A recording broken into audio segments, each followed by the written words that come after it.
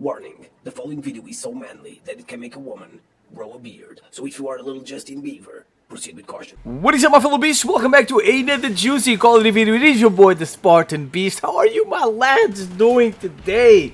It's great to be back with another juicy video playing my favorite Call of Duty game of all time, Call of Duty Ghosts. Let me tell you something. If I had to choose one Call of Duty game, one map, this would be it right here, my lads. Call of Duty Ghosts, Strike Zone. Oh my god, I love it. I freaking love it. But anyways, ladies and gentlemen, there has been a couple of rumors about Call of Duty stopping the every year cycle, about Call of Duty stopping coming out every single year. It has been like that ever since the beginning. As an old school Call of Duty player, as a Call of Duty beast, ladies and gentlemen, I feel qualified to give Microsoft some advice on what they should do, because I feel that you know what? I feel that good advice for free is always good, right? It doesn't hurt. So, ladies and gentlemen, let me tell you what I think about Call of Duty stopping coming out every year. Let's say that Call of Duty is gonna start coming out every 2 years, maybe every 3 years, like Battlefield. Would that be a good thing? Well, speaking of Battlefield, I mean the new Battlefield 2042. They had 3 years to work on that thing, and it's complete garbage. Complete garbage, ladies and gentlemen. It's, oh my, like I was gonna buy that game, and I was like, oh my god, it felt so bad on the PlayStation 4. And don't be like, oh, that's because you were playing on a PlayStation 4, you should have played on the 5. No, on the 5 it was still bad, but it was worse on the quad on the PlayStation 4, and it pissed me off because there's no excuse to make that game play like garbage on the quad when you have Battlefield 1, the greatest Battlefield of all time, and also Battlefield 5, that is amazing, and they play flawlessly on the quad. They are probably two of the best games like ever on that generation of consoles. The graphics are amazing, all the things you can do, the games are gigantic, the maps are gigantic, there's a bunch of things happening at the same time, no freaking excuse.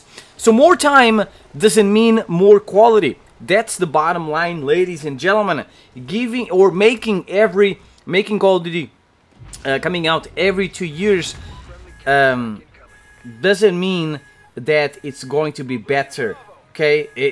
Because we have a great example right here, Battlefield 2042.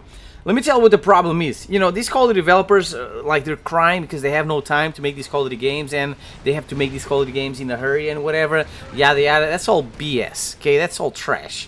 They have plenty of time to make these Call of Duty games. 3 years is plenty of time to make a good Call of Duty game. The problem is that for the past few years, they have been wasting time on things that no one asked for. They have been wasting times. Oh my god, they have been wasting time, not times, changing things that were perfectly fine. No one asked them to change them, and then they're broken, they don't work. So instead of using the time on what matters, no, they're wasting time on what does not matter. Let me give you a juicy example. If they stop adding a million useless attachments to the game, like a bunch of barrels, a million sights, a million grips, a million stocks, you know, all that garbage in the creator class, because once people unlock everything, everybody will use the same one barrel, the same one stock, the same one this, the same one that. All of that is garbage. You wasted time doing, you know, creating all those million attachments, and then at the end of the day people just use 10 attachments. That doesn't matter. If they stop wasting time on like the emoticons, whatever they're called, dumb outfits they don't care about, the doors that are all over the place, the mounting, the leaning, the weapon bundles, the VIP screen, and all, you know, those things that are trash. If they stop changing things that don't need to be changed because they were perfectly fine for many years, like the minimap, like the map voting, like the creator class and other things, they will have 1 extra year. If they stop all that garbage, they will have 1 extra year to work on what matters and make a biblical Call of Duty game. Because we have a great example in the past. As I said, I'm an old school Call of Duty player. I'm a freaking veteran. I'm a freaking beast, right, at Call of Duty. I've been playing Call of Duty ever since Call of Duty 4. Call of Duty 4 was my first Call of Duty. It was amazing back in the day. I had a little sprinkle of Call of Duty 2, whatever. I played the demo, but I didn't like it because I had to buy the game. I didn't have money back in the day. So I had Medal of Honor, Light Assault. That was my jam back in the day. I got it for free. I was happy with it. I had multiplayer. I had a campaign. It was biblical. But once I saw Call of Duty 4 for the first time, I fell in love. I was like, oh my god, it's like I'm in a movie. I gotta get this. It was amazing. And then, you know, Call of Duty 4, World at War, MW2, Black Ops 1, MW Triple, Black Ops 2, Call of Duty Ghosts. Oh my god, it was so freaking good. Loved it. We have a great example in the past. The best Call of Duty games were done in 2 years. Just 2 years. That was it. They were done in 2 years, in less time, and they had less resources when it comes to the consoles, when it comes to the people working on the games. They had less of everything, and they made much better games than what we have now. Especially for the past 3 years, these Call of Duty games are trash. Old school Call of Duty developers really had passion for their game. They didn't waste time on things that didn't matter, on useless stuff. No, they wasted time. In fact, when you're doing something good, it's not wasting time. They spent time on what really mattered, and that's why those games were biblical. Okay, now we have sunflowers at these. We have sugar cups, you know, sweet cakes, you know, freaking leading these Call of Duty teams, and you know they even say they don't play Call of Duty, they prefer playing World of Tanks, like some sweet cake said from Infinity Ward, and he's like one of the big guys. I don't remember his name. It's something funny, but you can't say that. You know, you can't say that. Even if your favorite game isn't Call of Duty, you can't say that because you are the face of Call of Duty. So if you are working for Call of Duty, you gotta like it. Let's say that, you know, let's say I got an invite, like I'm a Call of Duty player, that's all I play. But let's say I get an invite to work on Minecraft. As soon as I start working on Minecraft, that's my favorite game because that's the game I'm working on. That's my job. I gotta love my job. And these guys don't like their job. And it reflects on the game. It reflects on what we get. We get a garbage Call of Duty game.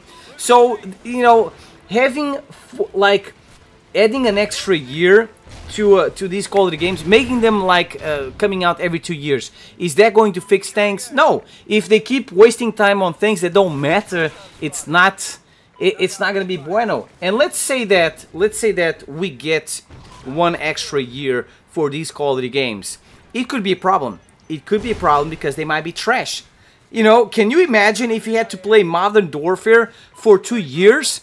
Can you imagine if you had to wait 2 years to get the next Call of Duty game? Modern Warfare, oh my god. If the Call of Duty game fails and you have to wait 2 years for the new one, it's gonna be torture. So, what I say is, stop wasting time on things that don't matter. The 3-year cycle is more than enough, but if you need 1 extra year, add a remastered Call of Duty to that make it a 4-year cycle, okay? Add a Call of Duty remastered as the 4th one. So first is Infinity Ward, Treyarch, Sledgehammer, then we should get a remastered Call of Duty game because the remastered Call of Duty game we got, Modern Warfare, was amazing. I loved it. So can you imagine if we get World at War remastered, Modern Warfare 2 multiplayer remastered, Black Ops 1 remastered? It's going to be crazy, and they're gonna make so much money, and at the same time they're gonna get 1 extra year to make their Call of Duty games,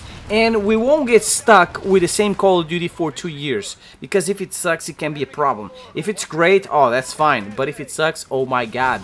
So add a remastered Call of Duty game as the 4th year, and you know, release the DLC maps like they did back in the day, perhaps with some free guns. Obviously they should make the DLC maps free, but I don't see them doing that. But maybe, you know, if the community agrees, they could also add some free guns to these remastered Call of Duty games. I don't know, you know, it would be so much fun, ladies and gentlemen. Let me know what you guys think in the comment section below. The bottom line is that more time doesn't mean more quality. What matters is how you spend your time, okay? So that's all I got for you today. I gotta go, I gotta bounce. Thank you for watching. I'll see you guys next time. Peace out.